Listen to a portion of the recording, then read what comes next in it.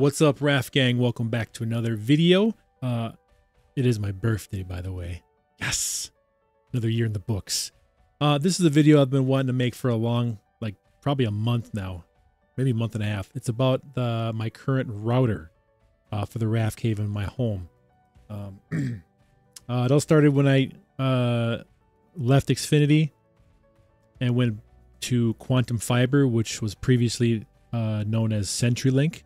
And Quantum Fiber has the fiber internet, which is a gig up and a gig down. So I'm like, well, I made a video about the installation process of the CenturyLink fiber. So all the lines and the things were already connected. So they basically just came out and just turned it on. But they also gave me these Wi-Fi 360 pods. So these pods you kind of put in various spots of the house to kind of give you a mesh or a cloud of Wi-Fi throughout your home. So I hooked up to three pods, and it kind of spread out the speed throughout my home. But the speeds were not like a gig, you know what I mean? It was just like maybe 100, 200. And my son's room, second floor, his Xbox Series X never really had good speeds. It was really terrible. So I'm like, well, this doesn't work, right? And as we're gaming, he's mentioning that the internet's cutting out and he's dropping, and he's glitching, and he's a lot of problems with the gaming. So I'm like, well, this sucks. It's not gonna happen. So I returned the 360 Wi-Fi pods back to Quantum Fiber, and I'm like, I'm gonna get my own router.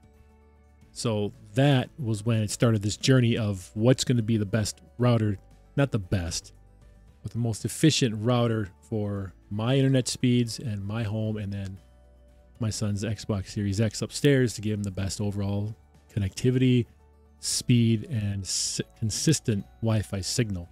So you'll see it's kind of like a vlog. It's what I've tried and returned and tried and returned and tried, etc., etc. So this is not going to be like a speeds comparison of every single router I've done. It's just going to be my impressions of what I've done in my vlog of the journey that I went through and testing these different routers in my son's room to get his Series X getting the best signal for gaming, and what I ended up at the very end. So if you're curious to my journey of routers, please continue to watch and drop a like and subscribe, of course, and I appreciate you. But yeah, this is kind of just a compilation of all these different routers I've experienced and tried in the RAFCAVE. So yeah, join me on this little journey, and I'll just show you the videos that I made of what I've done. Appreciate it. So let's get it. All right, I got to put in a few tidbits to give context to some of these images here. So unfortunately, when I did this video unboxing, my microphone was complete garbage, so I had to throw away that video, so I apologize. But basically, I did an unboxing of the AXE 7800 from TP-Link. That was actually the first router that I purchased. Hooked it up, and it was great. I was like, whoa, I'm getting great speeds upstairs. My son's Series X was connected good. Speeds were, you know, just 200s up and down, but it was consistent, no dropouts, and he was fine, right? And it's been fine. So I was like, cool, this is working all right. But you know, you get that little itch, like there's something a little faster that you can get, you know. So you know how it goes. You know the RAFCAVE. So we went to look to see what the next big thing was, and it was the AXE 16000, and I swapped it out with that spider, and speeds are fantastic. I got more speeds in his room, Series X. Everything was working just fine, and I was happy. And I think that's kind of yeah, then you'll see my other clips in my vlog. So just want to give context of this picture. I think so. Yeah, let's move on to the other videos. Let's go. All right, guys, we have it hooked up, and it looks sweet. Love the LED layout and the thick antennas. Very nice, high quality router. Got the 2.5 gigabits going to my PC. Got the 2.5 from my router or modem, power cable, and then I got 3 standard gig outputs there. So yeah, so far this has outperformed the 7800. So this will be the de facto router for now. Current champion of my router tour is the TP-Link AXE 19000. I did bring this little guy in to see if he can hang with the big boys, and yeah, it really couldn't. Decent router, I like it. Netgear Nighthawk's got a great app. It looks cool. It's got a fan inside, but the speeds just didn't get up to the top floor as fast as this beast. So this one's got to go, and on to the next one, and it's a journey to find the router of the RAFCAVE. Current champion is TP-Link. Bye-bye, Netgear. Kylo Ren ship. Now, you guys remember I did a video of one of these way back on the channel. I think it was the AX 11000, not the AXE. So if you want to research that on the channel, I did an unboxing of the Nighthawk before. So anyway, see ya. What's up, RAF gang? Welcome back to another unboxing video. This is going to be a video on a different router that we're going to try to see if we can beat this guy here. This is the AXE 16000. Picked this up last night, and it's been fantastic so far. So love it. This is the de facto right now, but there is one more contender I want to give a try before I finalize the RAFCAVE router. And that is, just plugged it in and it's giving me a nice little light show here. All right, RAF gang. So when I was making that video of just picked up the 16,000, and now I'm going with, I have no idea how that video cut out. It just completely just stopped. I'm like, anyway. So what I drug in was a box of the TP-Link BE 78. I don't know. Anyway, it's a Wi-Fi 7 router. Wi-Fi 7, right? So Wi-Fi 7 is the next evolution of Wi-Fi 6E. It's the next step up with Wi-Fi speeds. And you know, I wanted to try the latest and greatest in the RAFCAVE. And as you see here, it's hooked up. And I made another video after this, so I'll let you see that. But I just want to show you why there wasn't like a box reveal, because I made a whole unboxing video of it, and gosh, it's just crazy how technology doesn't work for you. Did the unboxing. It was a cool box where it kind of opened like the Xbox Series X. It just opened up like this, and then it's just standing there in the middle of the box, and it was just this cool unboxing experience. Anyway, let's continue the vlog.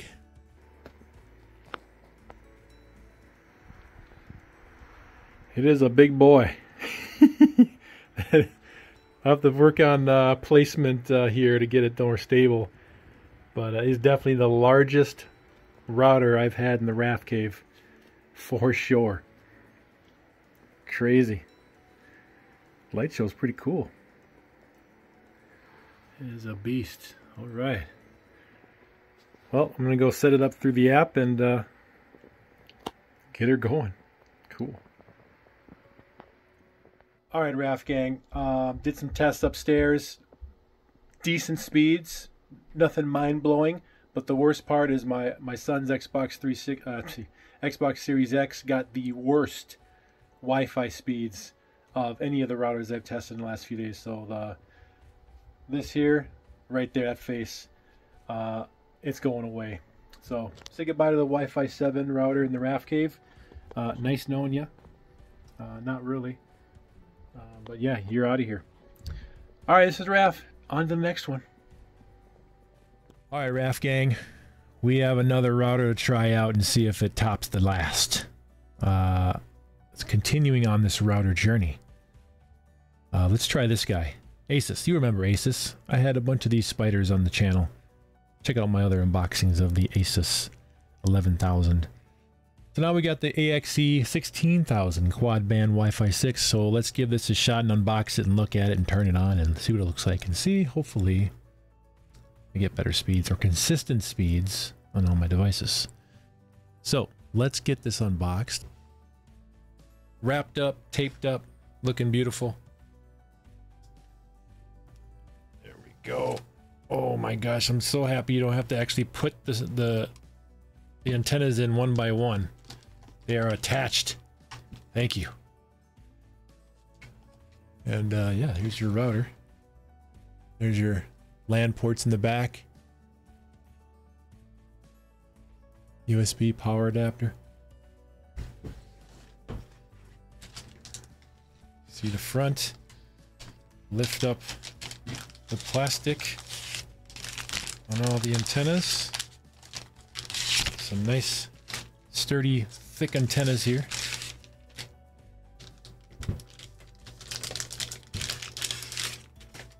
Oh, make sure they're all upright.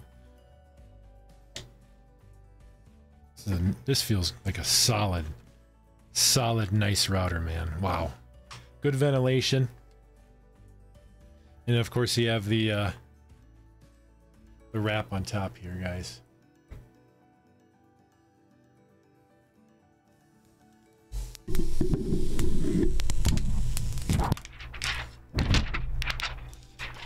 To a beautiful, reflective router there. All right, plug it in and hopefully immediately get the speeds that I want all over the house and the Xbox Series X router test. So hopefully this is the one. Fingers crossed for now. All right, guys, here it is. Asus AXE 16000 quad band gaming router. Looks pretty sweet. Awesome LED with the mirror on top. Connections are great. And yeah, the RGB is fully customizable on the app. Any color, you can pulse it, you can static it, you can wave it, rainbow it, all kinds of cool stuff with it. Don't mind that power cord, that's for something else. But yeah, here it is. Huge. So it looks good. All right, guys, so as you notice, the TP-Link AXE 16000 is back connected, and I have the Asus AXE 16000 in my hand, getting ready to be reset and sent back. Where's that reset? Yeah, the reset pin right there. So I want to give props to this because of the interface. The interface is the best I've seen on a router. The Merlin firmware is always awesome to try out as well. The Android app is fantastic. A lot of good specs on there. Just really cool interface for this. That's a win over all the other routers, so that's number one. The range is best with this one. I'm getting Wi-Fi in front of my yard, which I wasn't with this one. But the speeds are not as fast in my home as the TP-Link. The speeds on the Xbox 360, the Xbox Series X in my sunroom was the fastest with the TP-Link. So great for range, not so much on speed for Wi-Fi. So this one's going back, and this one's remaining champ for now. Thank you, Asus. It was nice to see you again.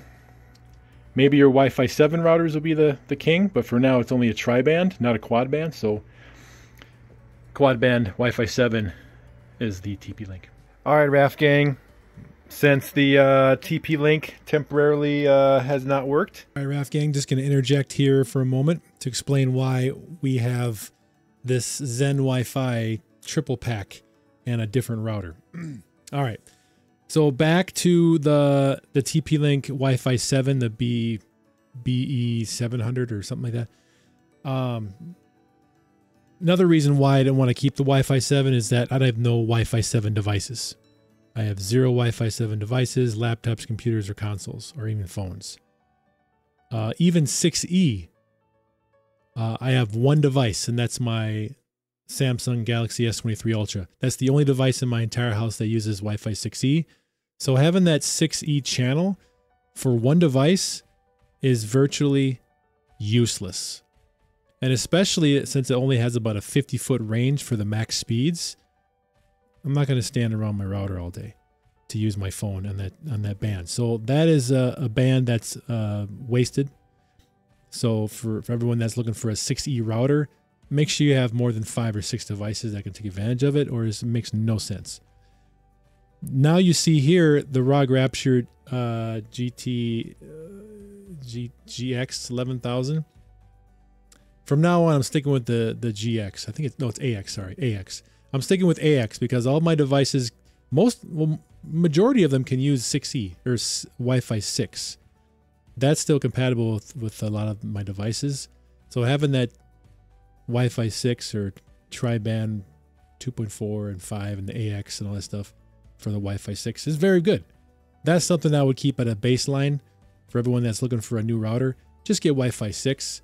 The E is not really feasible unless you have a ton of devices, like I said. Just go for Wi-Fi 6 and you're good to go. Wi-Fi 7 is way out there, not really relevant right now. Wouldn't recommend wasting all that money to get a Wi-Fi 7 really for what, right? All right, so now that we have set a standard of what's good, maximizing performance and maximizing your dollar, go with an AX router. That's number one.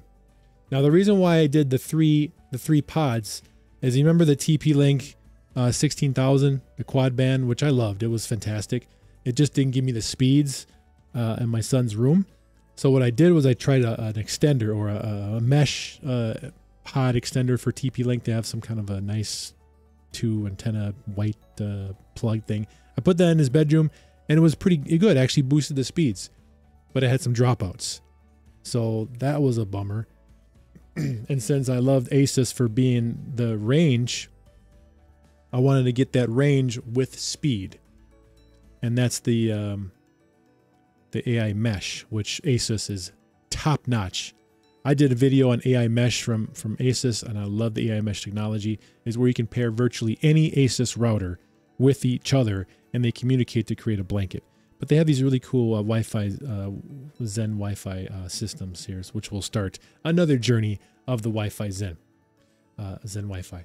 So I started with this little package here, the 3 pods to put around my house and see how that works. So little rant is over. Let's continue this journey.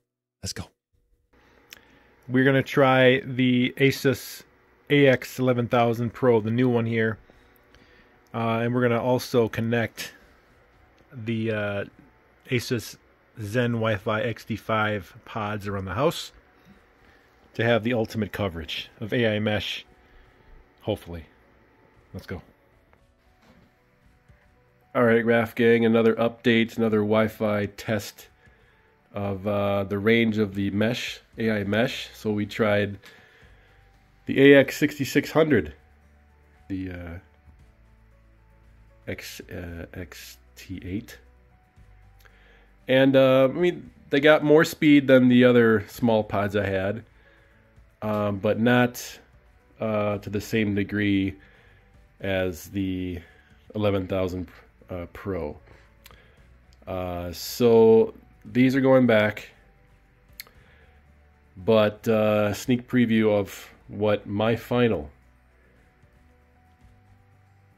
system will be, and it's 2 AX 11,000 Pros. That's where we're going to be. Let's talk about that.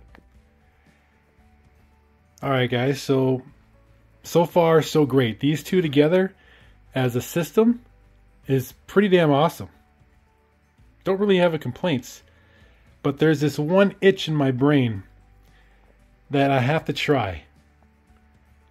I want to try the ROG Rapture GT6, the dual mesh Wi-Fi system. So I want to disconnect this one, just keep this guy as the main router downstairs in the RAFCAVE, and I want to install these two in the main floor and the second floor, and just compare and see which one I feel is the better way to go.